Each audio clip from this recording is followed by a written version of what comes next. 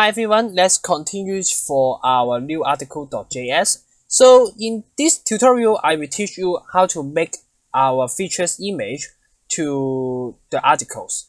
We will do it in different ways. In this tutorial, I will teach you how to upload the image to the Firebase Storage. And the Firebase Storage will return a URL, and this URL will be our features image URL. And actually there's many ways, such as we can make it to the base64 string and store it in the Firebase, and maybe we can use third parties API to upload our image in different image store services and return the URL. So but other method I will teach you maybe later. And in this tutorial, I will teach you how to upload the image to the Firebase Storage. So we go to our Firebase console and we click the storage. So in storage, which is very similar to the database, there is a file, there is a rules and usage. And when you click the rules, so in the default rules, all the path have been set it true when the user is logged in. That means any logged in user can upload the file. So later on we will change these rules, but this time we keep it the rules here, and we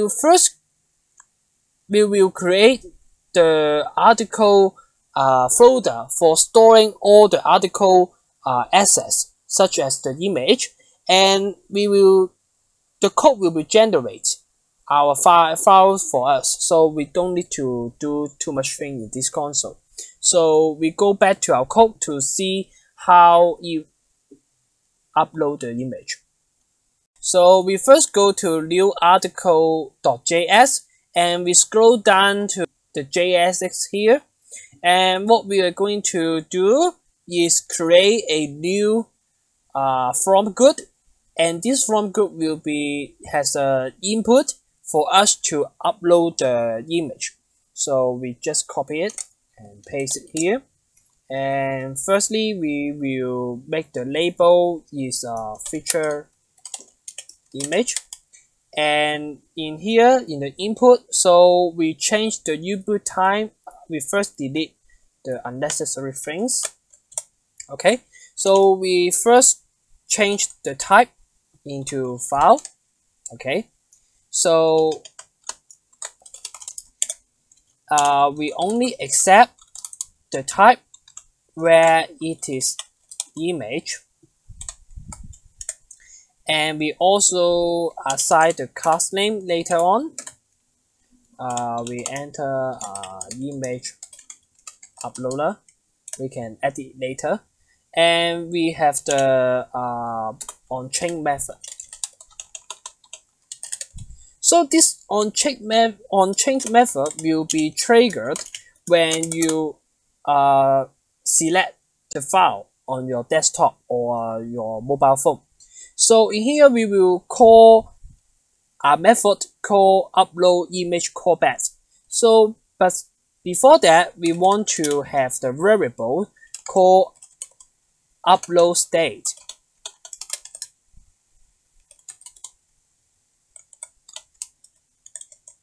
So this upload state will be receive a result of our upload image callback, because we need to know whether our image is successfully uploaded to our Firebase storage.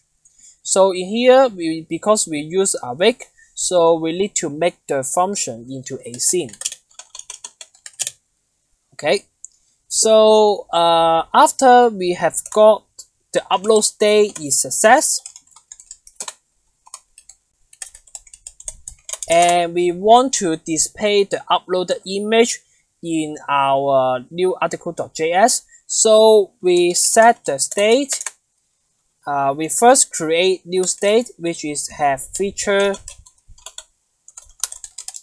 image into true, and we will display our features image in the right hand bar.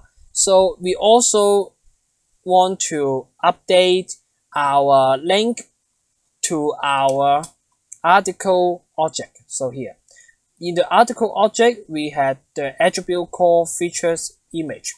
So in here we want to change it. First we add the article, and we use a spread operator to spread our existing article object, because we don't want to replace all the elements in the articles. We just want to add it for the features image, and in here we want to use our upload state.data.link. So later on we will define the data and the link object. So the next step, we will create the upload image callback method in here. So we will pass the event object as the parameters, and here we first return a new promise, because we use a wait method, and these things will be wait for the server upload. So we use the promise to the AC method. And the next step, we will use a variable called file to receive our selected file. Okay, so the next step we were going to do is start uploading our image. So how we can upload our image? So it's quite similar to our main.js. What we are going to do is we call the firebase-firestore object, and we can edit the path and set or get the data from the file store.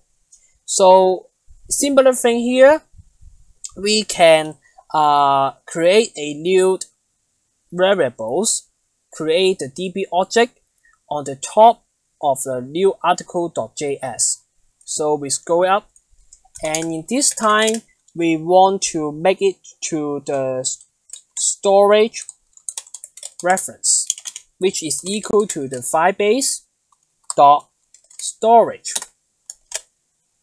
Okay, scroll down back to our function, and we can use this storage reference as the DB object in the file store.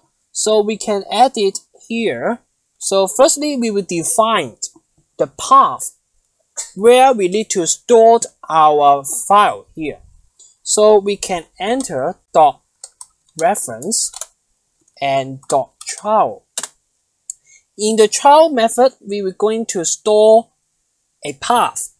So we can define whatever path here, but I like to make it structural. So we want to type article, and after stage we want to assign the random file name to it. Otherwise, multiple file names will be make the chaos. So what we are going to do is we're going to install the UUID package from the npm.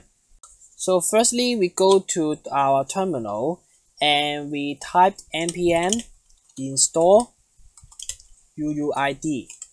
So this package, we can use it to generate our unique file names. So after this package is installed, so we go back to our editor. Okay, to generate our random file names is very easy. So we scroll up here, we import the UUID package. So we import v4 as UUID v4 because there are multiple package. So we just enter this from UUID. So we want to use this UUID package to generate our file name. Go back to our reference path. So in here we enter plus UUID v4. This is a function. So after we call it, so our path will be generated, which is article slash and the random file names, and this will be our file names here. So after we have do it the path, and then we want to upload the file. So upload file is very easy. So we enter dot put, and we can just enter file, which is the file we have received it. And after we have put the file, and they will return a then method. So it will return a snapshot for us. So the snapshot will contain the metadata for our uploaded image and something just like the size of the image and the path will be stored. So we just want to log the snapshot and see whether we can successful to upload the image. But last but not least, we first resolve our promise in here. So we set for the success to true, and later on we will assign our path, because we need to get the download path. In this stage we haven't get the download path, so we first create the data and create the link object with empty first. So later on we will fill in for the download path. So we go back to our Chrome to see whether we can upload successful. Okay, we go back to our Chrome and I open the console to see whether we can success or errors. So when we select the image, and the image will be uploaded instantly. So let's try. So we go here and we pick some of the image, let's say this one. So you can see the console will be return some parameters, which is the snapshot, what we call it. So we will explain the snapshot.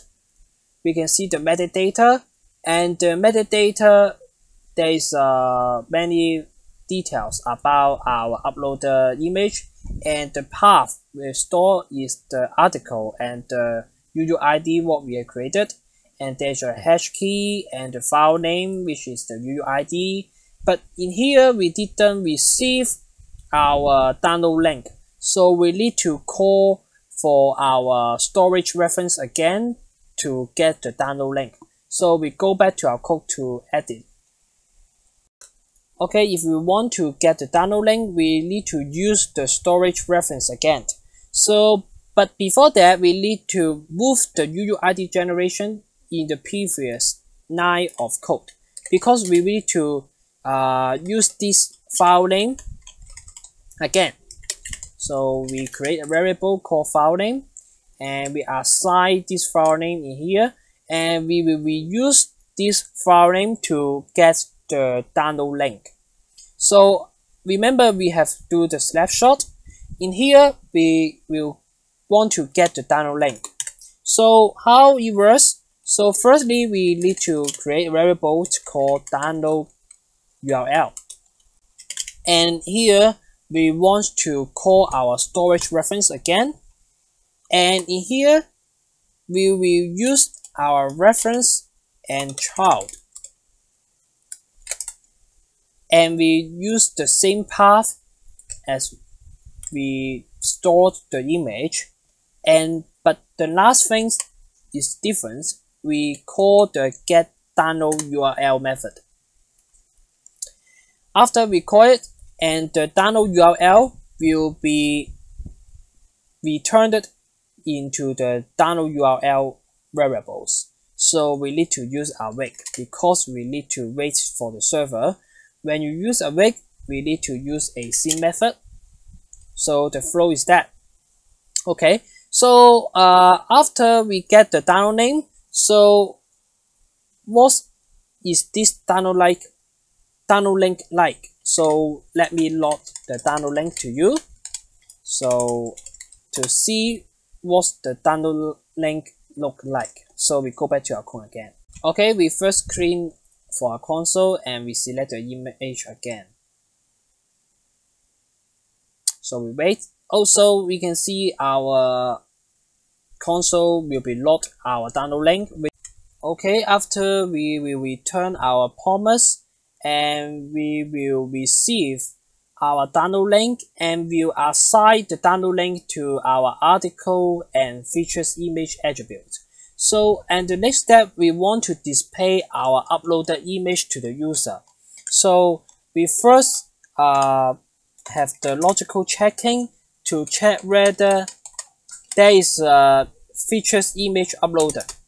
If the features image is true, and we will display the image tag to the user, and we will set the source will be the this.date article and features image. And if this not, that means there's a no uploaded image, and we'll set it to empty. So we go back to our code to see what is the final result. Okay, we go back to our Chrome again and we select the image. So we select this image and we wait for the upload. After the image is uploaded, the image will be displayed for us. But this time the image is too large, so we go back to our IDE to make it fixed. So fix this is very simple. So we assign a CSS class for the feature image. So we go to our new article module.css and we set the width into 100% and the overflow is hidden. Okay, so that's all for fixing the bugs. So if we go to a Chrome again and we can now upload our article with the feature image. So here we can assign the title to and content to with bold, and we set the publish to true, and we select the image. We select this image and wait for the upload. And after the image is uploaded, you can see our uploaded image in here, and we will click the submit button and the image will be submitted. So when we go to our Firebase console and we refresh it and we go to our storage, you can see our article folders is created and our image is here. And we go to the database and you can see our latest article will be here. So if we go to our home page and you can see our image is here. So thanks for your watching. In the next tutorial, I will teach you how to edit the existing article. Thank you. Clipversity is a self-learning platform with knowledge-based recommendation systems, providing a personalized learning experience for the self-learner and the school students. People could share their knowledge and exchange for the rewards. We are doing the next generation learning tools for the next generation of learners.